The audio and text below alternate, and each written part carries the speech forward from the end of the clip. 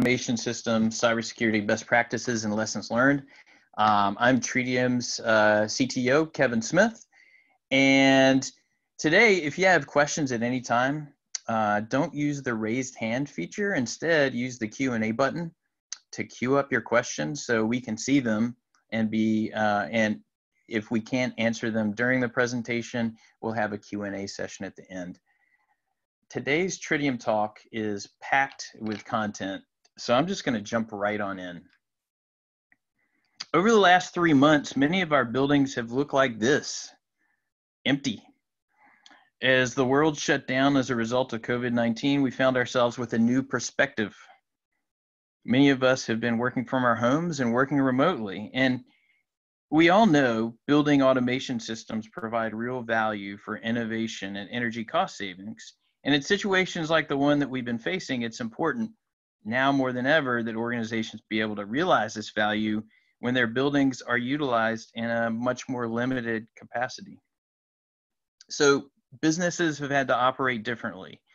Many organizations have set up remote connectivity into their building systems so they could be remotely managed.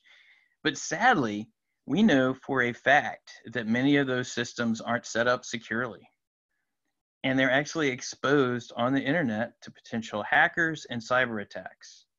Complicating the matter, with the remote management reality of COVID-19, those who are connecting in from mostly insecure networks with insecure computers, communicating over insecure and probably unpatched home routers. And this is a new type of problem. So with the reality of COVID-19, the cyber threat landscape is more dangerous than ever. And hackers have been taking advantage of this new way of doing business. They've been attacking hospitals, end users, and businesses. And it's important that you know that building systems aren't immune.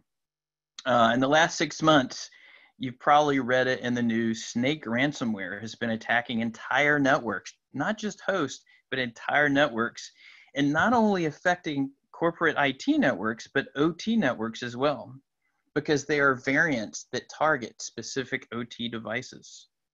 And vulnerabilities in products are still being reported. In fact, last week, a set of vulnerabilities called Ripple 20 was announced.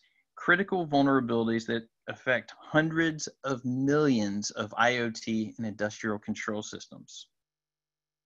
So, super important. And it means that all of us need to take cybersecurity seriously and proactively manage our systems against these evolving threats. So today in this talk, I'll talk about the threats to today's building systems. I'll cover what affects your building's cybersecurity posture. I'll talk about the roles that stakeholders need to play. I'll give you best practices and guidance, including those from the US federal government. And finally, I'll talk about what we've been doing security-wise at Tridium, including some of the new features that we've added to make your cybersecurity posture stronger. Now, I want all of you to realize just how real this is. And I'll do this by talking about real attacks that we've heard about when talking to our customers and business partners. And I want to mention, I'm going to do so without mentioning the affected parties by name for privacy reasons. Some of the examples are from Niagara Systems, and some are from non-Niagara Systems. And I'd like to thank Fred Gordy from Intelligent Buildings and Chip Block from the security company Evolver for their insight on some of these recent threats. So we've been seeing ransomware and malware events quite a bit. These types of events on building systems are happening regularly. And specifically, they're happening in cases where a supervisor machine is the same machine where somebody's checking email or surfing the web or social media. And what happens is somebody clicks on a bad link or a bad email attachment and it encrypts everything, or malware infects everything. Equally so, we're also seeing it on systems that are connected to networks where people are checking email and browsing the web. And people don't think about this very often, but if your supervisor is actually on the same network where someone is browsing the web and checking email, your supervisor could be at risk as well. And we're seeing this. We've seen situations where people downloaded unknowingly a remote access Trojan that specifically targeted the OT network and shut everything down for a very long time. We've seen outages somewhere between 2 weeks and 6 months. And so in many of those cases, there are cases where they were victims of malware or ransomware and they didn't have backups. And so 6 months is a really long time to go without your systems. We are seeing that insecure remote access attacks are prevalent. We've seen a number of situations where remote access to BMS is set up in an insecure way, allowing attackers to get into the network. And these attacks really vary, and the situations vary too. Sometimes it's when there's an avenue into your network that you just didn't know about. Other times it's when someone had connected your system directly onto the internet and exposed it onto the internet so that it was discoverable, and attackers get in that way. We know this is the case when we look at the website Shodan or Census or Zoomeye. These websites that are out there, they index and allow you to look at systems that are directly exposed on the internet, essentially advertising themselves for hackers. And unfortunately, there's a page dedicated to industrial control systems and building control systems that are exposed on the internet. So really important, it's important that you check, are you exposed on the internet? Because a lot of organizations think they aren't, and they are. And we're seeing a lot of threats in the self-inflicted category too. I heard this phrase last week and I thought it was funny. I'd never heard it before, Larry code. And someone said, I have a lot of Larry code on my system. And I said, what's that? And he said, oh, Larry code. It's when there's a guy named Larry, he wrote a bunch of code and nobody understands it but Larry. And in order to change it, you need Larry's help, or you need to really study it before you do anything with it. And there's an example of this that I'm aware of where an individual left an organization and they removed his account from the building control system, not knowing that the system was set up in such a way that it used that person's credentials to connect and control 100 different sites. I mean, really, really tough. Because they deleted the account, they weren't able to recover because they didn't know his password. He was not available to give the password. It took apparently 2 man-years to recover from that. Think about that, 100 different sites.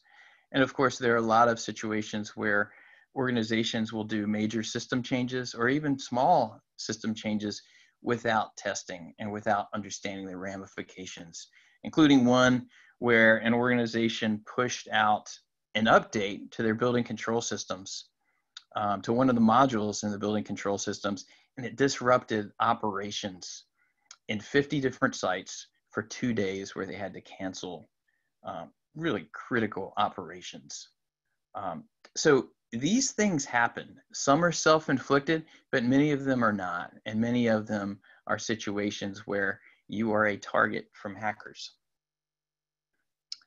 And forgive me if you've heard this story before, but I think it's a good one, and it really gives you a good message.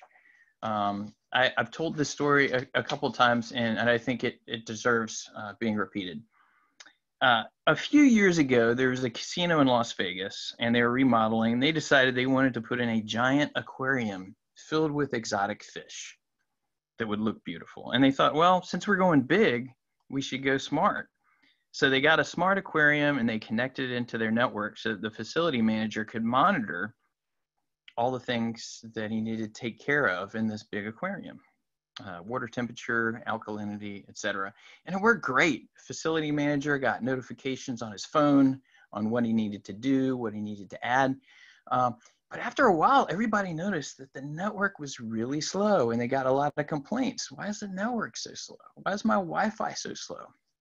And after doing some investigation, they realized there's a whole lot of traffic coming out of the aquarium into the network, but also going towards that aquarium. And as they looked deeper into the situation, it turned out there was a sensor, thermometer, that was taking the temperature in the aquarium, but that's not all it was doing. It had malware on it, and it was attacking every device, every computer, everything on that casino's network. And unfortunately, it was doing it successfully. So it was able to break into the VIP gamblers database for that casino, steal a lot of sensitive private information about the gamblers who frequented that casino, and streamed it over the internet. So friends, what this should tell you is that every device you connect to your network should have an impact on your building cybersecurity. It does have an impact on it. Before you add a device, you should ask, is the manufacturer cyber aware? Is that manufacturer adding strong cybersecurity controls? Because guess what? Some don't. Some manufacturers just want to sell products cheaply, and they can't justify the cost themselves for adding cybersecurity capabilities, so they don't. An equally important question is, once I buy this product, will they support it? Will they patch it? If there are vulnerabilities in it, will they allow me to install fixes? Because guess what? A lot of them don't. This is really important for you to know. And also, for any device on your network, who's installing it? Is the installer cyber aware? Do they know how to securely set it up? And then finally, who's actually actively monitoring all the devices in my network? Who's monitoring this aquarium that I'm connecting into my network? These are incredibly important questions for you to ask. And so if you look at this from an organizational perspective, it's a lot more than just devices and things on your network. Cybersecurity is really about people. It's about people, processes, and technology. And people are probably the biggest factor here, right? People who are in charge of the network need to understand how to set it up securely, right? And how to configure it right. People who are integrators need to be cyber aware and know best practices for configuring those systems, not just building automation systems, but everything that you're connecting to your network. And certainly the people who are involved in developing these products need to have a very strong and rigorous cybersecurity process so that you can feel comfortable putting it on your network, right? And certainly security is about process too. Not a big book of process that nobody reads, but you need practical processes related to cyber that will help the people in your organization do the right thing. So this is super good timing because just about a month ago, an organization in the United States, the U.S. Department of Homeland Security, Cybersecurity and Infrastructure Security Agency, which was established 2 years ago, they came up with some guidance, but it wasn't just CISA. It was CISA along with the Department of Energy and the UK's National Cybersecurity Center, or NCSC. And they produced joint guidance for industrial control systems. And before you kind of zone out when you hear industrial control systems, when you think industrial control systems or hear ICS, think your building control systems, because it is absolutely directly applicable. And so the great thing about this guidance that they released is it's 2 pages long. It's an infographic, but it is jam-packed with a lot of information. So this 2-page document has, this little chart that I have on the screen that talks about some of the biggest vulnerability that they found when they've been doing assessments of systems, right?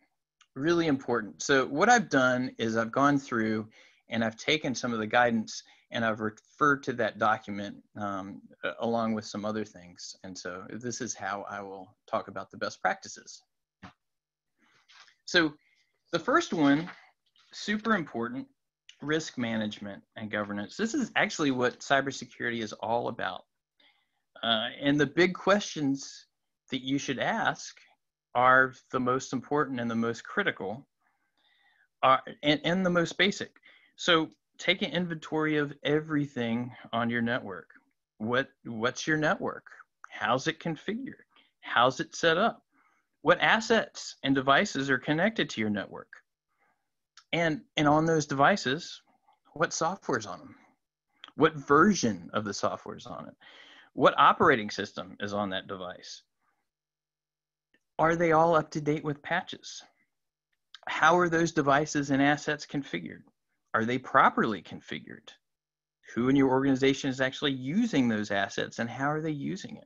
And probably most importantly, who in your organization is actually managing these assets? These seem like basic questions, but really answering them can be a challenging task. I want to refer you to a couple of articles by Fred Gordy from Intelligent Buildings that he posted last month on LinkedIn. If you're not connected to him on LinkedIn, just send him a LinkedIn request.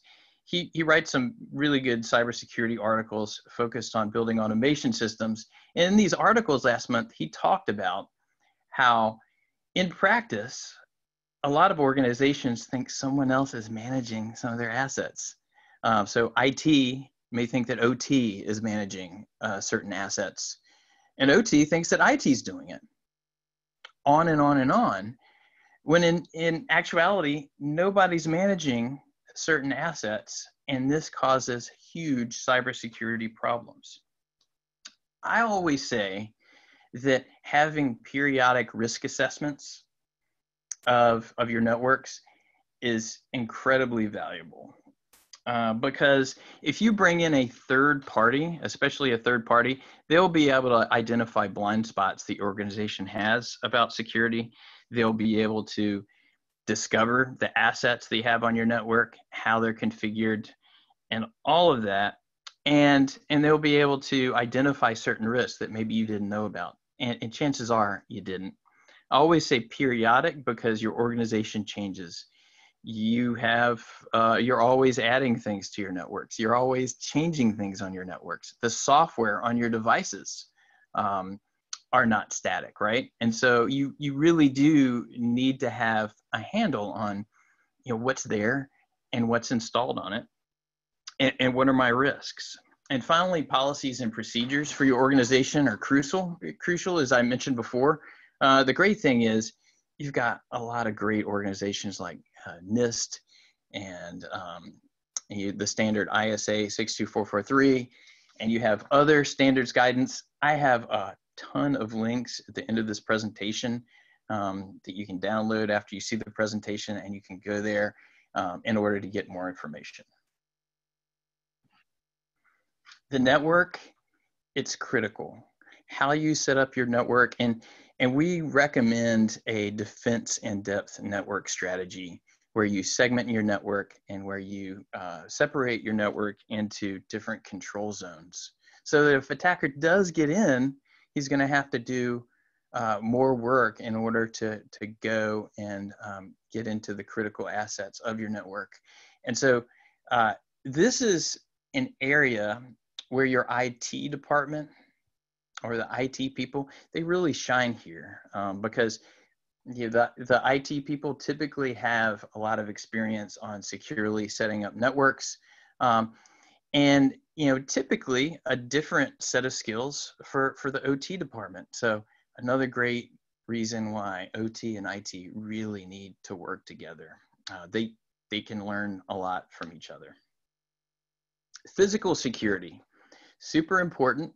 I used to not talk about this much, but if you think about it, if you have your building systems and your JACEs and supervisors in an area that's not protected, somebody could walk up to them and disconnect them from the network or do something nefarious to them. It's funny, last year I was teaching Niagara TCP class, at least part of it in cybersecurity, and I was talking about the threats that a lot of systems face, and someone raised their hand and they said, what if somebody takes your supervisor? And I said, what do you mean, like hacks it or takes it over? And they said, no, somebody came into our building and took it. So they disconnected it from the network, unplugged it, and just stole the computer.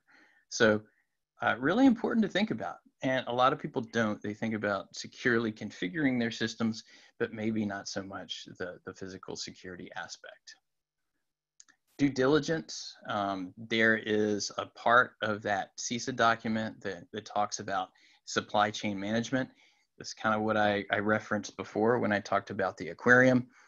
Always do your homework on what systems you're going to bring into your network.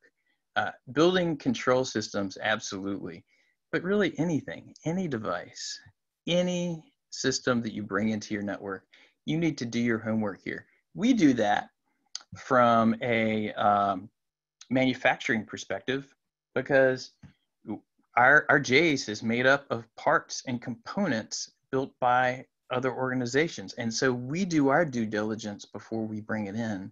The same way with software, we have third-party software that we sometimes bring into Niagara. And so we have to do a ton of due diligence before we actually add this to our products that we then pass on to you. This is one of those issues that that has come up with the Ripple 20 vulnerability that was brought up last week, because it's having a ripple effect on so many devices because so many people are using third-party software that's affected. And this just happens. And so that's why supply chain management is important. Proactive and active management of all your assets is critical. You need to have a culture of patching and vulnerability management, but not only that, configuring your systems correctly and configuring them securely and always monitoring what they're doing. I want to take this as an opportunity to say something. If you have an older version of Niagara, you're not taking advantage of all the cybersecurity capabilities and the cybersecurity fixes that we've rolled into our products. We are constantly fixing potential vulnerabilities in Niagara and also the JACE 8000. And it is critical that you keep your systems up to date. Otherwise, you are at risk. Not only that, we have great new capabilities like the security dashboard, which will show you exactly how your systems are configured and what you need to change to make it more secure, right? So as we're releasing new versions of Niagara, we're trying to make it easy for you to secure your systems and easier, but we're also fixing potential vulnerabilities. So it's super crucial that you upgrade. Not only that, if you have an AX system, it's about to go end of life. So the great news is we have all sorts of programs that we can help you with. We have a trade up program, et cetera, and it will allow you to get all of your systems up to date so that your organizations aren't going to be at risk for cybersecurity issues. Finally, people are often the biggest risk.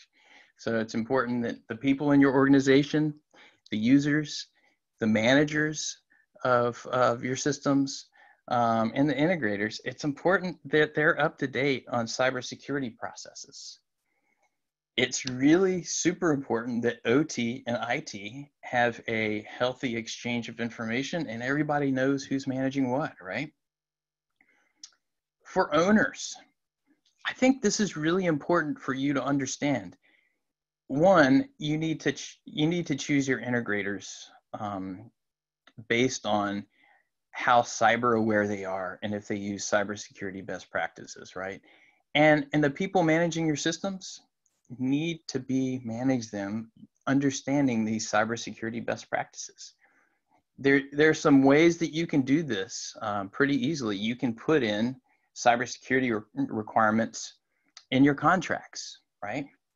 If you're using Niagara 4.8 and later, which I hope you are, you can point to the security dashboard and you could say, I need a certain level of cybersecurity before I sign off on the installation and configuration of my system, because I want assurance that this system was set up in a secure way. And finally, you might even want to put in verbiage about requiring a third-party risk assessment, because cybersecurity really is that critical. And I think this is just a great way that you can move forward. Finally, I want to talk about some of the capabilities and controls in Niagara. And this next slide, I typically don't show it to a lot of people because a lot of people don't necessarily want to know how the sausage is made. But if you go back to that aquarium example, it's actually really important that you know how the sausage is made. It's important when you bring a device or a system onto your network to know what are this organization that made this thing. Do they have good cybersecurity processes? Do they have good cybersecurity capabilities? Will they support the product? And we want you all to know that Tridium takes cybersecurity very seriously. And as we were preparing for Niagara 4, 7+ years ago, we chose a standard, a great standard, ISA 62443, and we looked at the security requirements for the highest levels of industrial control systems. And we wanted to identify what are the gaps between what we currently provide and what's required for the highest level. And we identified gaps, and we were able to meet those gaps, looking at those security requirements. And as a result, I'm very proud of what this team has been able to do and the capabilities that we've been able to build into our products. We are doing a lot of security reviews internally, design reviews, code reviews, threat modeling, automated security testing. And we're not adding process just because we love process. We're adding these processes to make us develop and release a better product, a more secure product, because security really does matter to the whole team, the development team, everyone, right? Not only are we doing a lot of internal testing and internal reviews, but we periodically and routinely work with external parties to pen test our systems. So we've partnered with the federal government to pen test our products, sometimes before we release it. Because I think this is helpful because we all have blind spots. And so when you go to an external team and they might find some things that you don't know about. So we've gone to pen testing companies, we've gone to the federal government, we've partnered with customers in pen testing our products. And the great thing is, when we find stuff, we roll those fixes into Niagara and the next version of Niagara. Sometimes we release emergency patches, but we always roll in the fixes for those into the next version of Niagara. Another reason why you really need to stay up to date with the latest version of Niagara. And finally, we are constantly testing our product. We're constantly looking for new vulnerabilities that we can fix. We're looking at our third-party modules, and we want to make sure that everything that we release in the latest version of what we released is the most secure, and we're doing that. And so I want to assure you that our support is second to none, especially as we're looking at making sure that we have the most secure product available for you. And so I'm not going to be able to go through all of the security capabilities of Niagara, but I wanted you all to see this, and the slides are going to be available so that you know that we have a lot of security controls in Niagara, starting with authentication and strong authentication mechanisms. Many people are not aware that we support multi-factor authentication or support SAML single sign-on with the identity provider. In Niagara 4.9, we're actually releasing a Niagara identity provider so that you don't have to integrate with a third-party one, right? And so Niagara 4.9, we're really excited about that. We provide integration with all sorts of security infrastructure.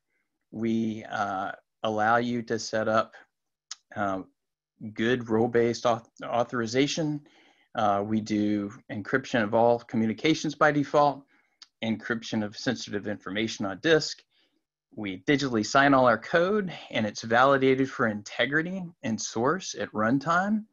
In the same way, the JACE 8000, Edge 10, they come with secure boot.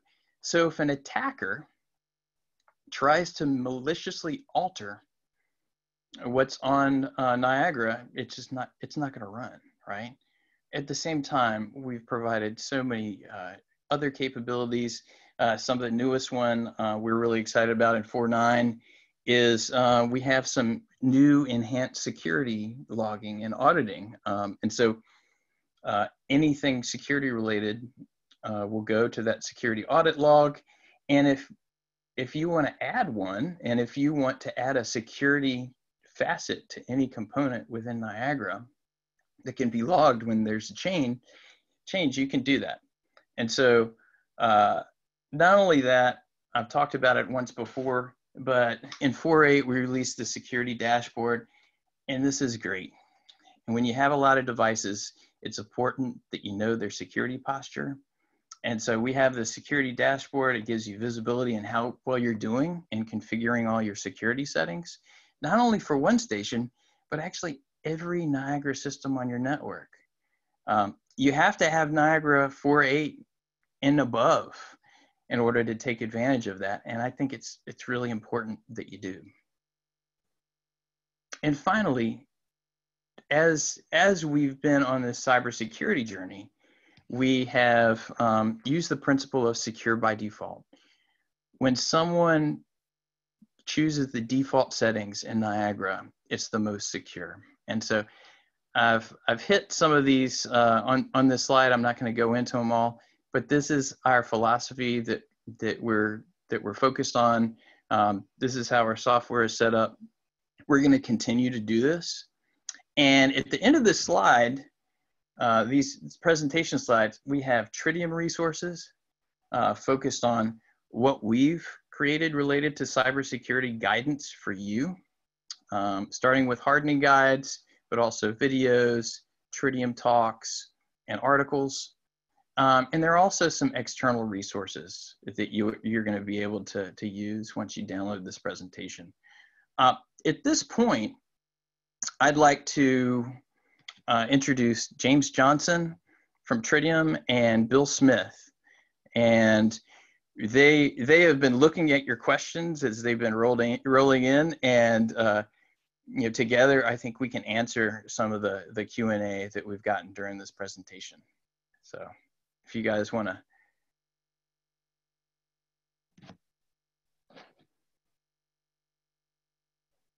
I'll tackle, I guess, the first one. Somebody was asking about cloud-based Niagara, and should the recommendation be behind a VPN, but their customer wants to publicly expose it. I mean, still the best practices I think that we would recommend, and James has a lot of experience with customers, is to still be behind a VPN. If you're going to do any kind of cloud interface, I would say the recommendation would be find a way to obfuscate it away with maybe like a supervisor that basically represents just read-only type stuff. But generally speaking, if you're going to provide any kind of control, the best practice I think is still VPN. Hopefully that answers that question. James, do you have anything you would add to that? No, I agree with what you said, Bill.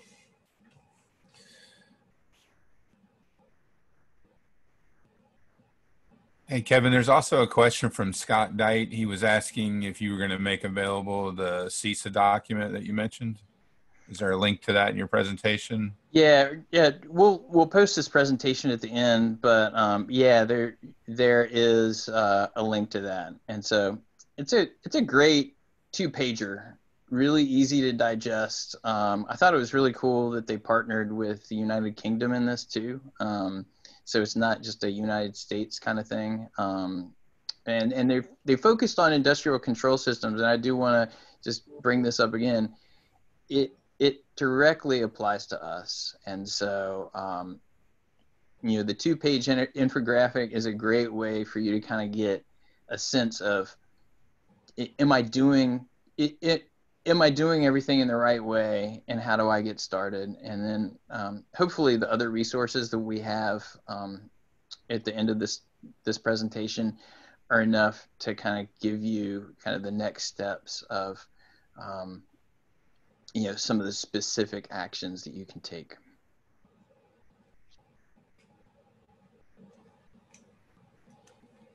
Another question that was asked was regarding Niagara basically providing a certificate authority mechanism to help smaller customers out instead of trying to work through IT issues with certificates, et cetera.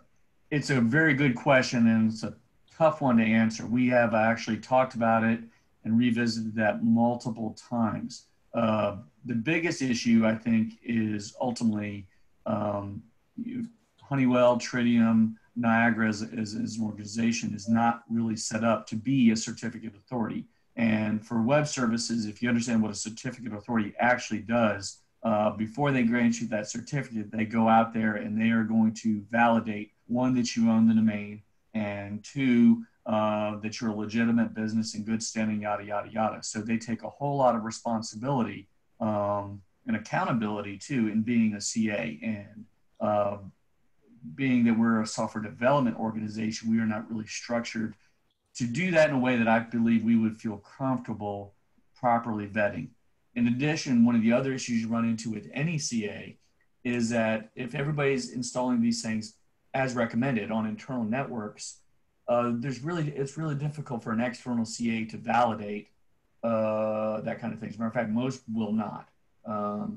So if you have your internal network and you have a handful of JASes with a host name on that internal network, there's no, the CAs aren't going to validate that because they're just not in a good position to do so. There are some tricks you can play, but most CAs will basically say, no, we're not going to assign internal stuff. So does indeed put a lot of burden on organizations to be able to manage it themselves.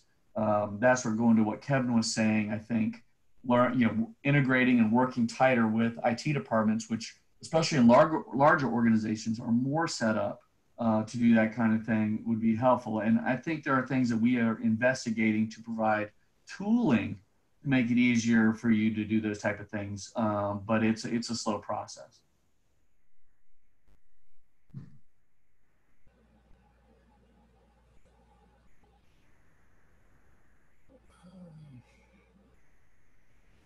A lot of questions there. I was going to say, Therese, there is one question about how they can subscribe to the basically cybersecurity announcements when we do our tech bulletins.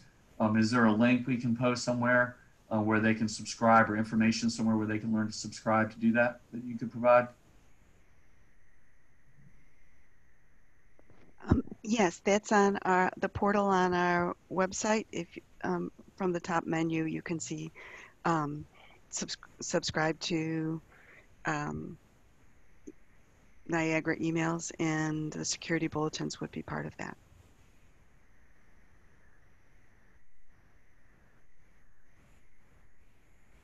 Hey, I just thought of one, so I'll ask a question.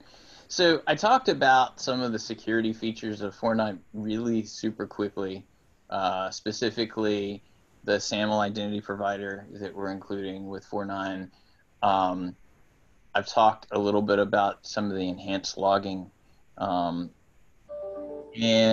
I think there's some other things that we've added, such as the Niagara proxy, working better with proxy services and TLS. Is there anything else that I'm missing that I didn't mention?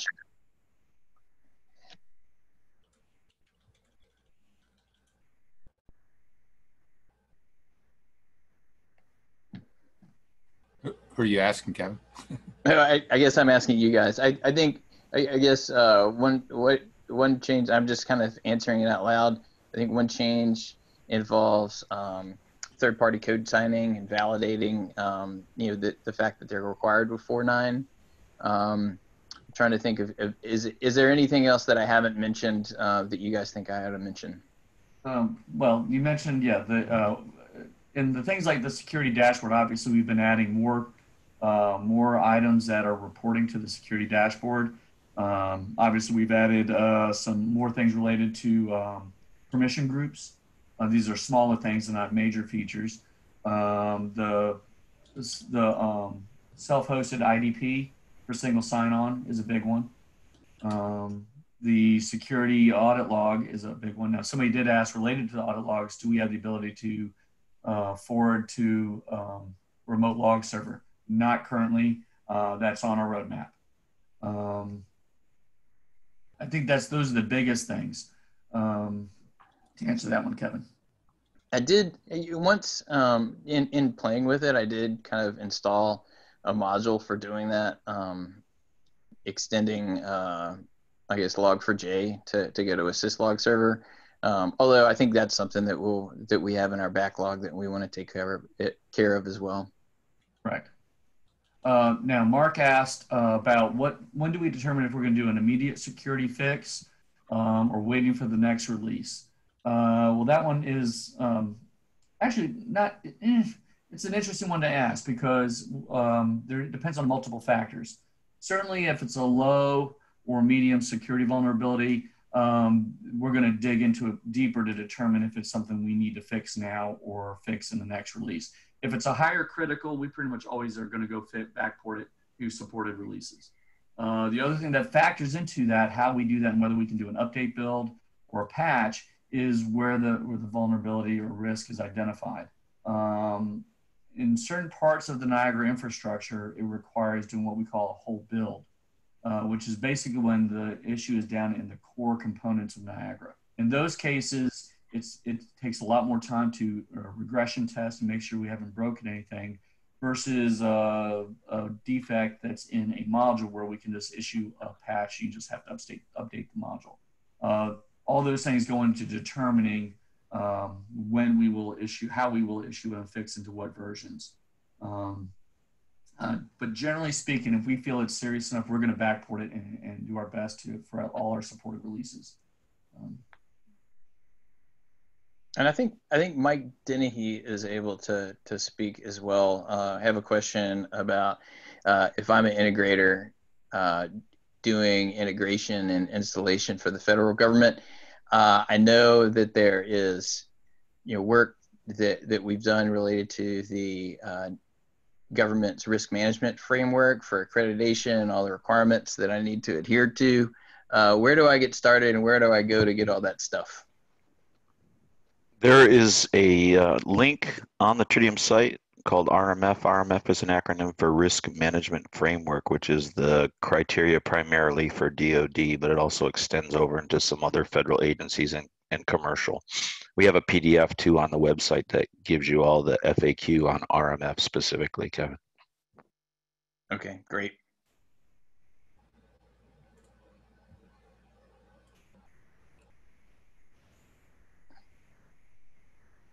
Also got a question about upgrading Niagara systems, and I know that Tridium has trade up programs and things like that. Mike, do you have any info about how they can get further information? There's actually several trade-up programs going on, but the key one has got to do with legacy JACEs, right? Anything below a JACE 8000 and upgrading to Niagara 4 so you're security compliant. So again, on the website, one of the main banners right at the top on the homepage takes you down to an area where you can have a presentation on that, a PDF, and then some detail on the various programs. It goes through the whole year, so you and your clients would have time to implement still. Essentially what it does is it works through our channel partners to provide a discount for end users who want to upgrade to N4 and become compliant. Gotcha. Yeah, I think that's really important. Bringing the security of your systems up to par with everything else, and also taking advantage of the cybersecurity features. Well, I think we have time for one more question.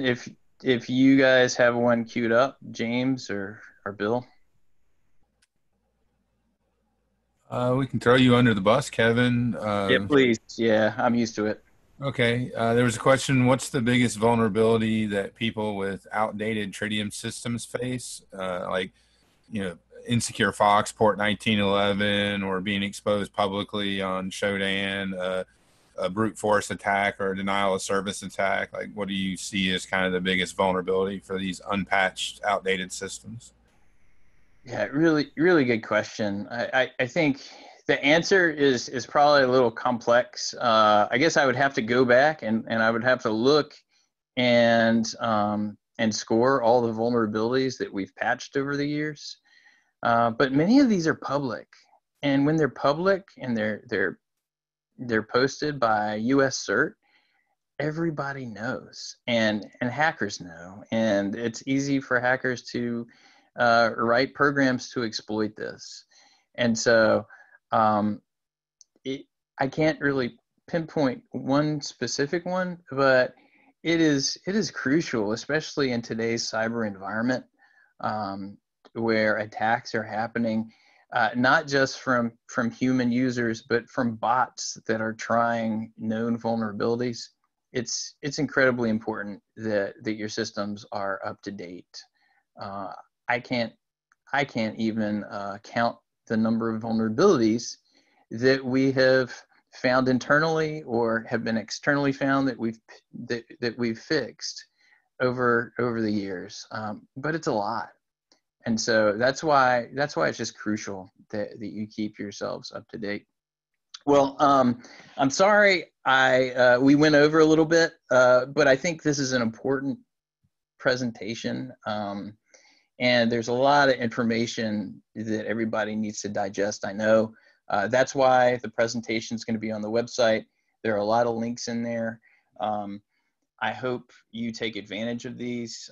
You'll find, again, some Tridium specific resources, but not only that, some other really good, helpful resources for you to get started, including that CISA publication that I talked about. So thank you very much. Thank you for joining.